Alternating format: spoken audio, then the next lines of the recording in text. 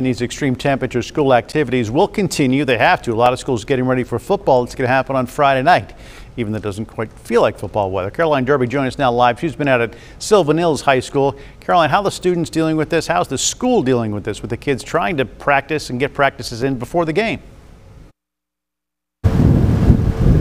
Well, Bob, they're just trying to do anything they can to keep the students safe. So that's including canceling practices, moving some of those indoors, or putting them at cooler parts of the day, like the Sylvan Hills Band.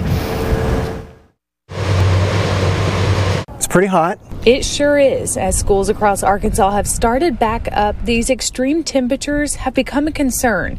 Sylvan Hills Band Director Mark Bailey says the band has been taking extra precautions. The band did not rehearse this morning, but we will be out here tomorrow morning and tomorrow evening. Marching to the beat of the sun's drum, it seems like, as he says they try to practice when it's not directly beating down. I tell the students, we don't wait to hydrate during rehearsal. We need to be hydrated when we come to rehearsal.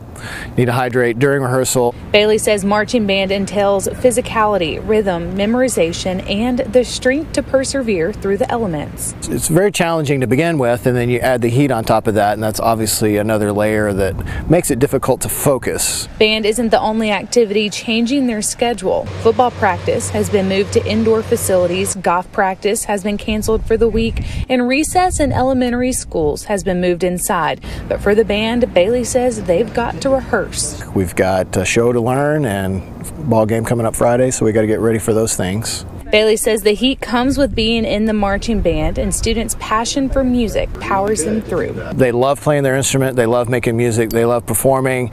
They don't love the heat, but they know that's part of it, and so they give their best, and that's all I can ask for. Sylvan Hills is just doing everything they can to keep their students safe in these temperatures. Live in Sherwood, I'm Caroline Derby, KARK 4 News.